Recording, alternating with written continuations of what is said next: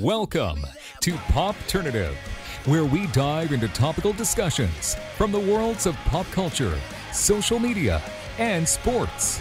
Here is your host, Peter Remoliotis, aka PD Beats. How's everyone doing? It's good to see everyone. Yeah, what's up? Nice to see you. Frida, it's good to see you. We chatted last year about season 1. Yeah, that was so awesome. How are you? Yeah, I'm doing well. One of my favorite things, Sam, about this show, and we dive right back into it, is just how it looks. Like, it's incredible. You know what I mean? The scenery and everything. So what was that like for you, returning to film and seeing everything after season 1, going for season 2?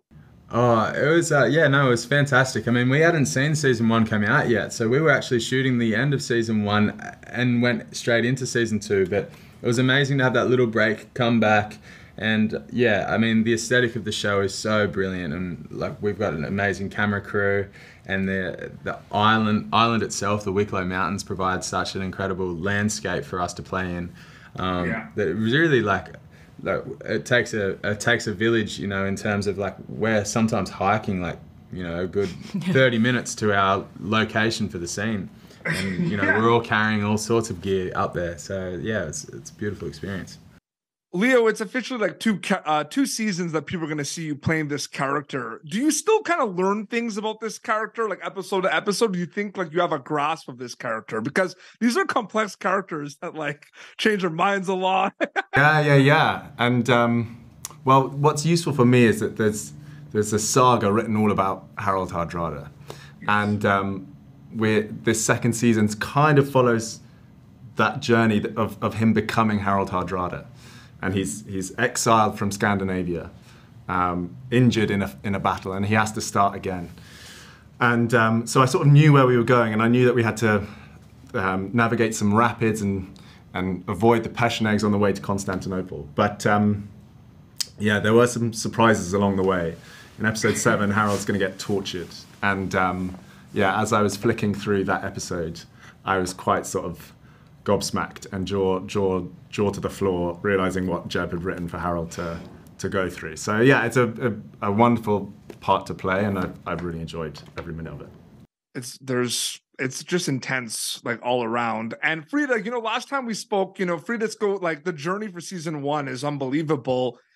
Like an unbelievable journey, and a lot new things happen in season 2. Without spoilers, what is your favorite thing about Freydis' journey in season 2 specifically?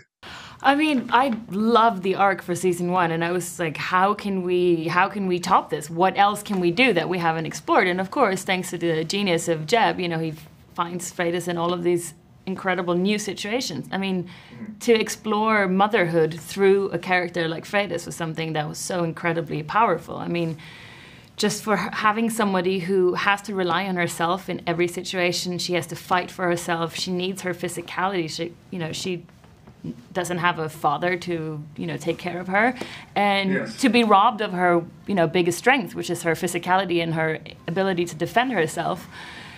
I found myself in a very vulnerable position, and that was a really interesting journey to go through. Oh, absolutely. And you do such an amazing job.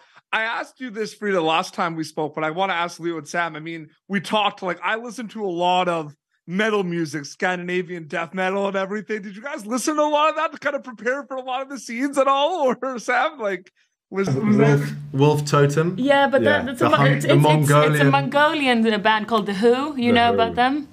Have you heard? Yeah. I played that to you. That was my psych up song. But as well, because I have a big fight in the second episode, and I remember coming to work, and I had the Spotify Psych Up playlist on, and you're raring to go when we start shooting at 8, but then actually we didn't film the fight section of it till right at the end of the day, so I was like, I'd lost all my Sam, I'll give you some recommendations. You got to get into a Monomarth, Corporal Cloney. You got to get into that. You're going to get right in the fight battle mode for sure. I saw my friends at Alexandra Palace in London, Parkway Drive, the Australian heavy. Yes, they're amazing. I've seen them in concert many times. I'm a big metal guy. I love Parkway Drive. Absolutely. Yeah, well, the drummer's one of my best mates.